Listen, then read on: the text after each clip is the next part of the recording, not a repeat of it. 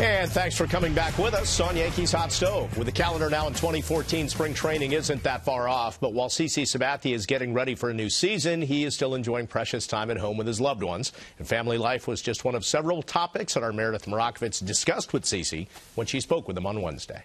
So, CC, how's the offseason been treating you so far? It's been good.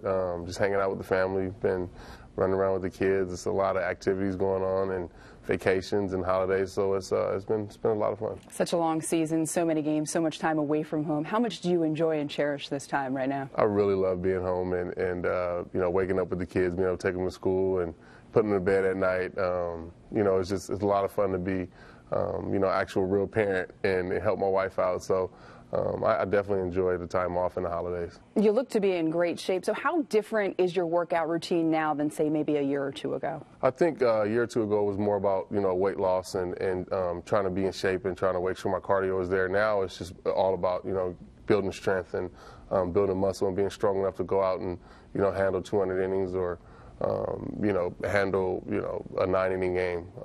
You know, I don't think last year I was, you know, strong enough to do that, and I feel like I will be able to this year. You mentioned the weight loss, and even from spring training last year to the end of the season, you could tell a little bit of a dramatic difference. Was that you saying, I think I need to drop down a little bit, or was that the Yankees and the organization say, we think that you would be better if you were maybe a little bit slimmer? I think it was a combination of both. We've had the discussion over the years. You know, I felt like it was just time. You know, I'm getting older in my career, and you know, I want to be at my best, and I felt like you know, being at this weight, you know, 275, 280, I feel a lot better and I feel a lot stronger, so I'm ready to go. Before we look ahead to the 2014 season, looking back on the 2013 season, how do you describe it?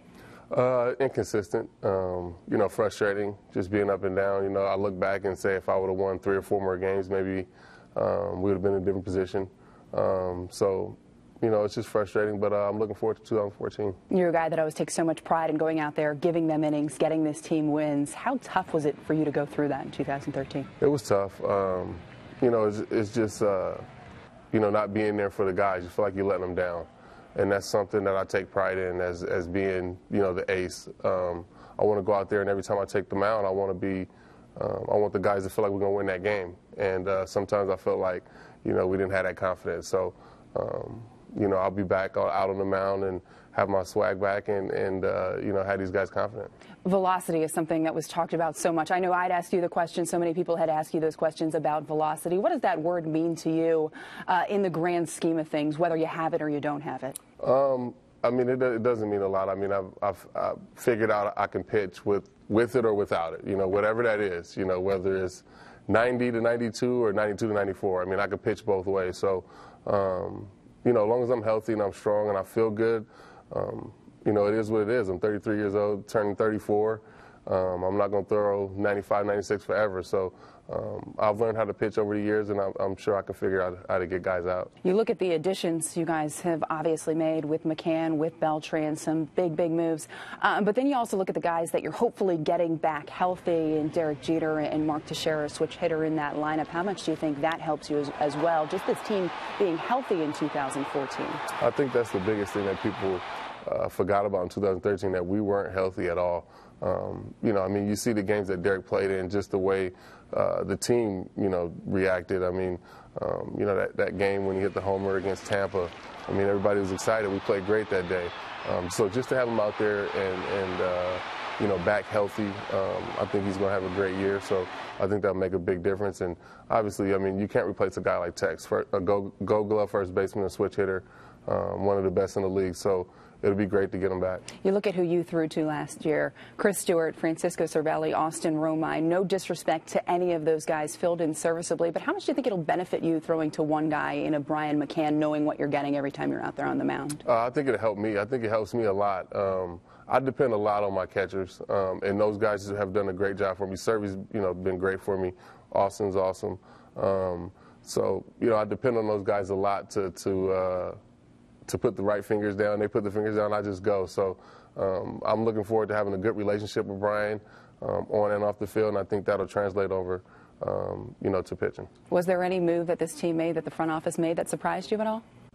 Not yet. I mean, you know, I still feel like they're going to make some more moves, you know. So, You know, you never know with the Yankees, and like I said, I mean, that's what the exciting thing is. Your rotation as it stands right now, do you think you have enough to get it done in the AL East? I do. I mean, Hero coming back makes a big difference. He's been an anchor for us for the last 2 years.